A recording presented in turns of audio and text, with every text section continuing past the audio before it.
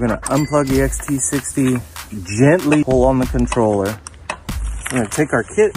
The kit does include the 2 adapters for the XP 1.0 and 2.0. We're not gonna need these. We're gonna need to put this end of the extension cables up through the bottom so that it can plug in.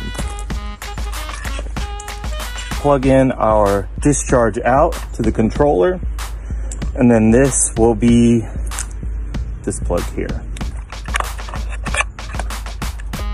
I just flip the controller around, and then I'm gonna slip the discharge balancer right over the top of it. You can see the balancer is over the top.